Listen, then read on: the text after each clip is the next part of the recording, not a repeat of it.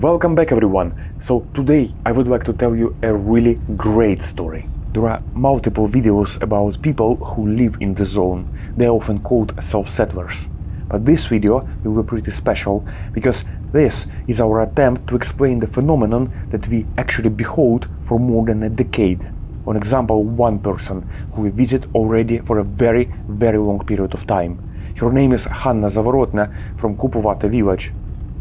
This video will be pretty long, but it is intentional because we want to give you a space for thinking and to give you some insider's details, so this way you will understand context and catch how it feels for us, for those who are in the everyday contact with Chernobyl for a very long time.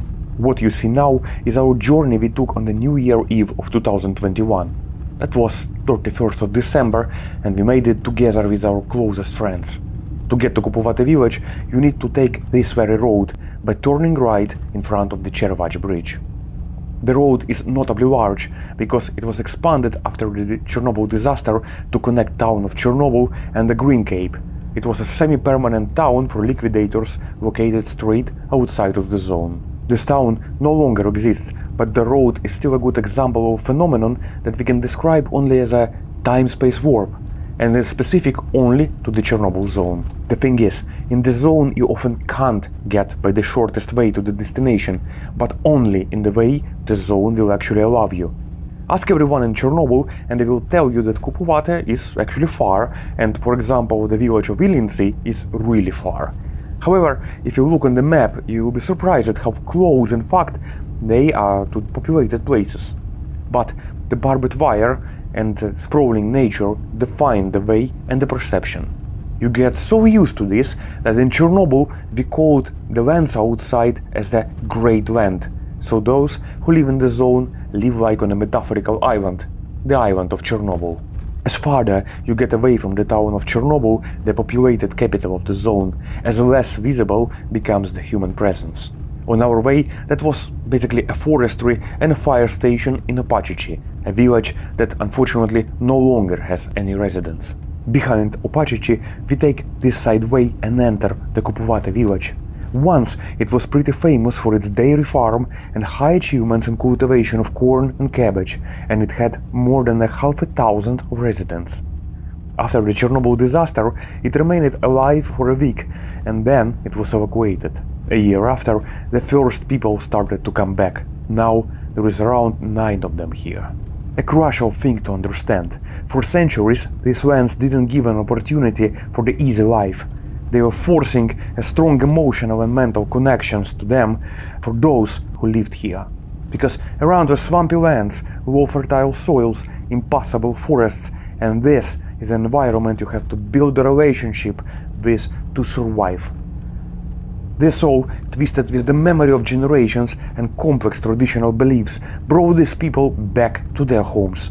Even despite many of them have families and homes at the Great Land as well, the return started already in 1987 and continued for a couple of years. The lady we are about to meet is 90 now, but back before the disaster she was a dairy worker, and up to 2020 she was taking care for her sister, disabled from the childhood. She doesn't have any family, but for many she actually became a family. And here we arrive.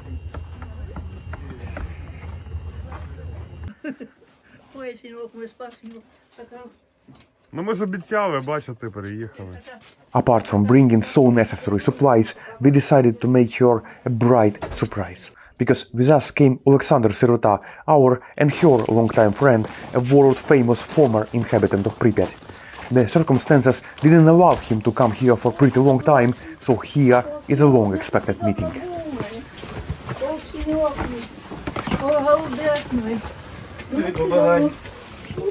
Ой, детки мои, я уже, может... О, здравствуйте, здравствуйте, и с Новым годом вас! Здоровья вам, счастья, здоровья, и в работе, и дома, що погане, хай йде в той год, а цей добрий, ой, детки мои, мой сынок приехал. There are some undeclared rules here. One of them is that you never come with empty hands. You should always bring at least a loaf of bread. because at the land affected back in 1933 by the Stalin-baked famine, the bread is truly a sacred symbol. And another rule that you never refuse anything you get offered.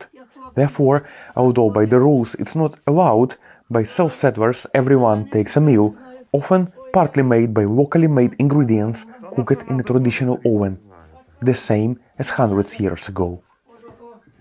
And you also take a shot of local drinks.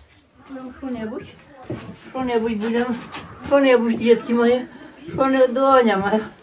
Він казав, що приїдете, я вже так, да думаю, а Бог вас знає. Вже таке, що-небудь будемо. Заходьте, були дуже здорові.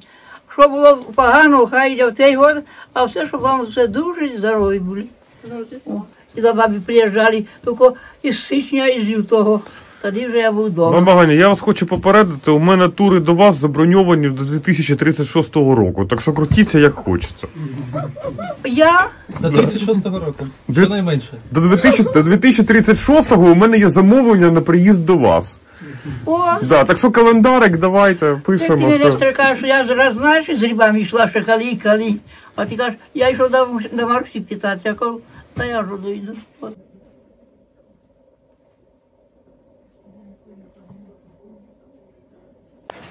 Я вже матчині годов дождала.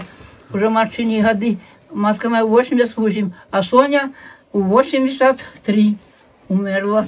Оце ж у суботу був обід годовий. І тут вже дівки посходилися, що вже я наготовила, що м'ясо купила, наче що наготовила, вони вже посходили, дякувати їм. І це прийшли в неділю, і в суботу, і вчора були. Приходять, а я це скорку наріжу, за це в цю грубу, натушу, так воно таке добреньке. Да. It's kind of very interesting mix of feelings, because on one side you feel for the people who left here, as they must be alone and must feel lonely. So same time when you are coming, you feel this extreme happiness and how great they are that you came to visit them. And Baba Hanna, she's like my own grandmother, so it's such a warm feeling, like returning to family.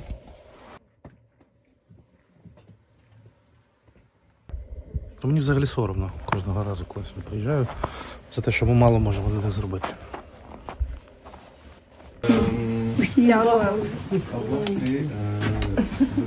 Спасибо мне болит от здоровья. Самое главное здоровье. Don't get ill, the most important is your health. Саме знаєте, що здоров'я не за горілку не купиш, ні за всі You гроші. cannot buy your health for any money of the world. Ні за що, а все це таке, як здоров'я, це все багатство. But this is really your prosperity if you your health. Що баба казала, що ні за що не купиш. Щоб ти дав ти, чи дві, чи три, дав і сказав, що це тебе здоров'я. And remember me and what I told to Нашій you. бабі 88 років, а як же баба прожила горку? Because I'm 88 years old and can you imagine what I survived? So just remember what I said. You cannot buy happiness and health for any money.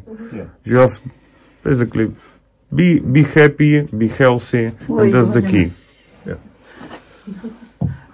Все. Так. Це ваш руководитель? Так. Главнокомандуючий. Ой, яка я рада, що мені це ж гості ж. А думаю, ну у Новому годі одного. Завтра можете стопити. Я зараз возьму за столу. Спасибо вам і з Богом.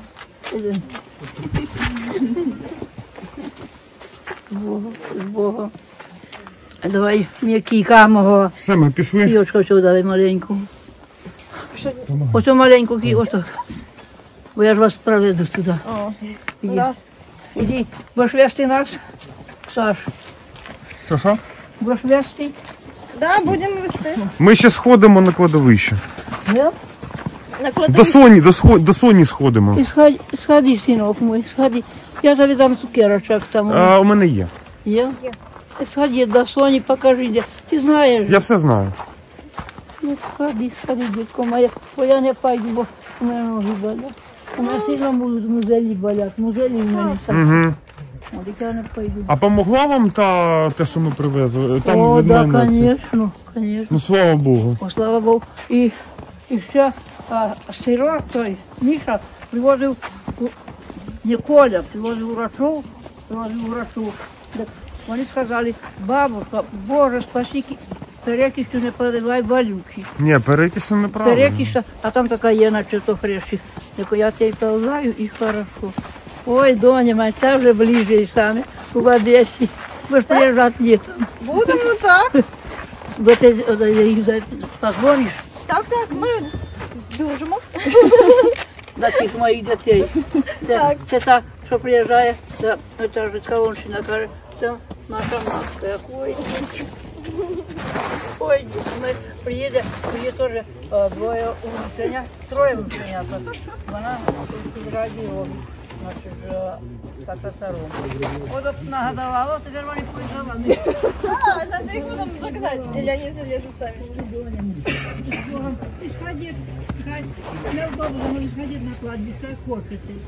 It's hard to explain exactly what happens when you visit the village of Kupovate and Baba Hanna especially, because opposed to visiting the power plant, the Chernobyl nuclear power plant, and Pripyat and the Duga, which are very cold and industrial, visiting Baba Hanna is a completely different feeling because immediately you feel the warmth and emotion of a person who cannot be explained unless you meet her in person. It goes straight to your heart, and it's an exceptional emotional experience for me to be here and see the less visited part of the zone.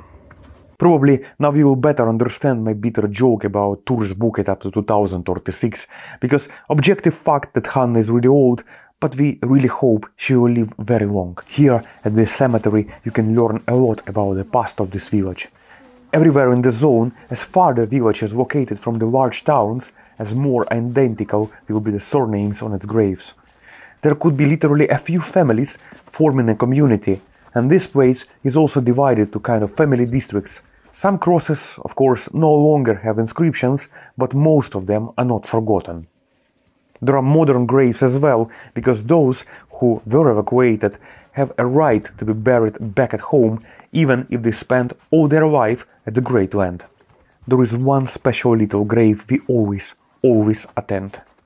This is Hanna's son, Andrew, the only child she had long before the disaster.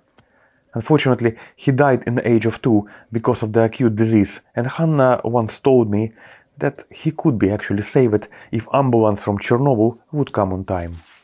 Not so far from him is a final rest place for Sofia, the sister Hanna had been taking care for all her life. She lays next to their mother. 30 years ago, this village was pretty busy place. Hanna's dairy farm was converted to a radiobiological center that operated for more than a decade. In Chernobyl, you can see a statue of a bull standing in a Wormwood Star Park. This statue originally was standing in front of the farm of Kupovate. There is also footage, we do not have it unfortunately, made in the end of 80s, where Soviet reporters asking a group of people of Kupovate who are standing at the local bus stop whether they are not afraid to live at radioactive lands. Hanna also stands there and jokingly says something kind of, "Hey, no problem, dig a hole right here and bury us if you do not believe in us. We are home and our land, we pass it very much. We live here and we will die here." As for 2020s, the farm is already neglected. A phenomenon of the lost people of Chernobyl is fading, and no one anymore stands at that bus stop. Du coup, Gagna, nous, pour une partie du groupe, c'est la deuxième fois qu'on la rencontre. La première fois, c'était il y a 3 ans. Et c'était déjà, pour nous, peut-être la dernière fois qu'on la voyait. Et on est très heureux de pouvoir voir qu'elle est toujours très en forme finalement et souriante. C'est une personne très chaleureuse envers les étrangers et les gens, même les gens qu'elle ne connaît pas, extrêmement accueillante et propose énormément de nourriture et de boissons. Ouais, c'est une leçon de vie à elle seule. C'est vraiment, comment dire, incarnation de profiter de la vie, et même s'il y a des interdits ou des choses qui sont censées pas être bonnes ou quoi, faut juste en avoir rien à foutre et continuer ta vie comme tu l'entends. Faut profiter à moi. Ouais. Ouais, c'est vrai. Bagania nous rappelle en fait à chaque fois qu'on va la voir que ouais, c'est ça, faut rester jeune, faut profiter de la vie jusqu'au bout Et moi, à chaque fois, j'ai vraiment le cœur au bord des larmes au bord des yeux, je veux dire, parce que je suis pas sûr de la revoir. Je pensais pas la revoir à cette session-là, et le fait de la revoir, et de repartir en me disant, est-ce que je la reverrai? J'ai envie de la revoir. C'est beaucoup de charge émotionnelle, mais voilà. Pareil, vraiment très contente de la rencontrer, tout simplement parce que j'en avais beaucoup entendu parler et c'était vraiment l'idée que je m'en faisais de ce qu'on m'avait raconté, très accueillante, vraiment plus accueillante qu'une de nos grand-mères en France, n'importe laquelle. Enfin, c'est très très chaleureux, extrêmement chaleureux en fait. C'est assez impressionnant le mode de vie qu'elle a et qu'elle fait partager surtout. C'est rock'n'roll. C'est très rock'n'roll et en même temps ça fait très plaisir à voir des personnes comme ça. Byli jsme u babičky Hani a musím říct, že mě velmi chytla za srdce, protože ač toho má málo, tak nám toho dala hodně a snažila se, aby jsme byli spokojení.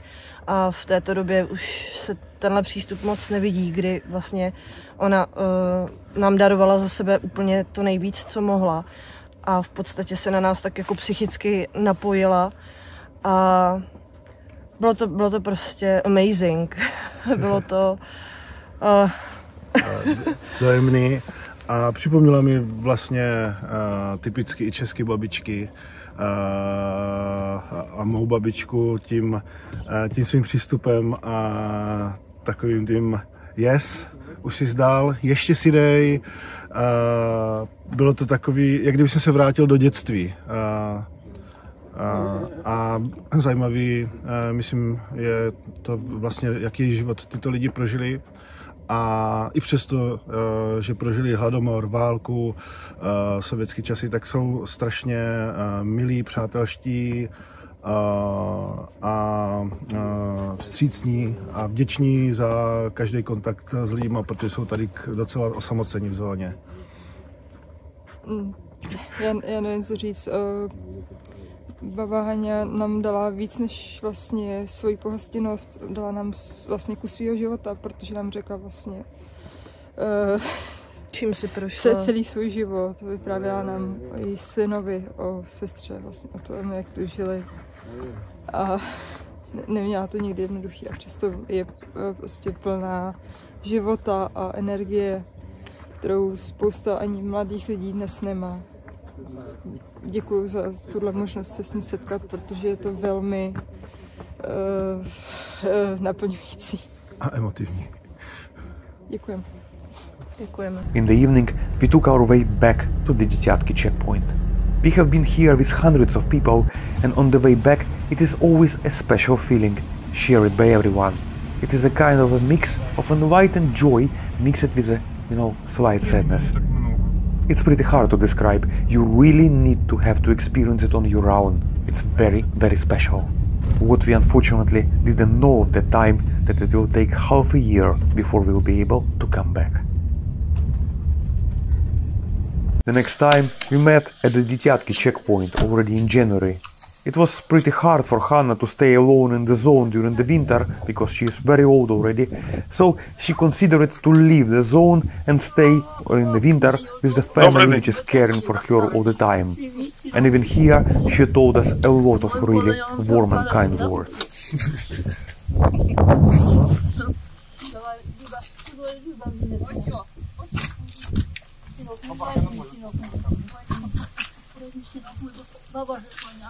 Ale budu tě rozvat, že jsi s ní. Že tady ještě s vámi. Kde tam vydajte. Pojď babu Haňu na skláci. Ano. Co z ní máš babu? Oj, bo. Сідай, ще тебе будуть фотографувати. Ми вас чекаємо навесні. Так. Удиш ром, якщо цей пройде той. На вулиці Нухів, а ти тоді позвонив. Я здоров'я вам там усім. Идешь там, и тебе там Доне передаст. Передам. In a month, the war started, and for those who remained in the zone, the life turned to be a very challenging isolation. We could join forces to help those people, and this is a separate story to be told one day. With Hanna, we also were in contact, and later, when the north of Ukraine was deoccupied, she could finally return to her true home. Та вам теж.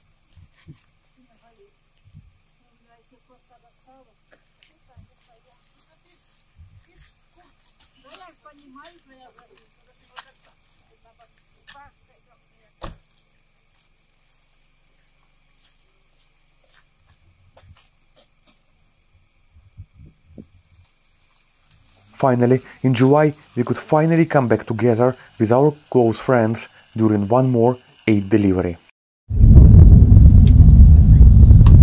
Going to Kubuwate, delivered some humanitarian aid. It's very strong rain out here, and roads, as usual, very bumpy, but hope to approach safely soon. Hit something.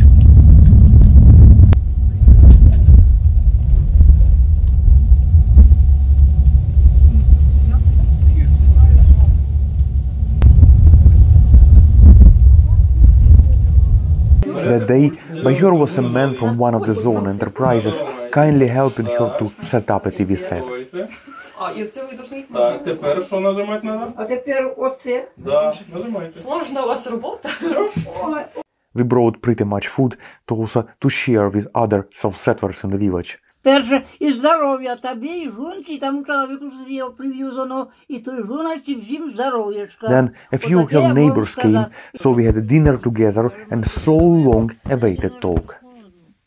Я не знаю, як уїхати. Ой, що ти знімаєш, що я не зав'язана? Зовсім Я теж. Ми вчора пили наливку, ще й не будем піти, а хто не зраче, буде сміятися, того будем бити. І все. Frankly, we experienced this so many times, but years after, it is still hard to comprehend for us a coexistence of few independent civilizations in this Polisia land. A high-tech nuclear power plant and a shiny white Pripyat, a city of future, and the rural lands with their challenging life and their traditional beliefs, all bound together by the nuclear epoch on the island of Chernobyl. This all we'll explore much deeper in our future videos, so subscribe to our channel, join us on Patreon, and see you next time.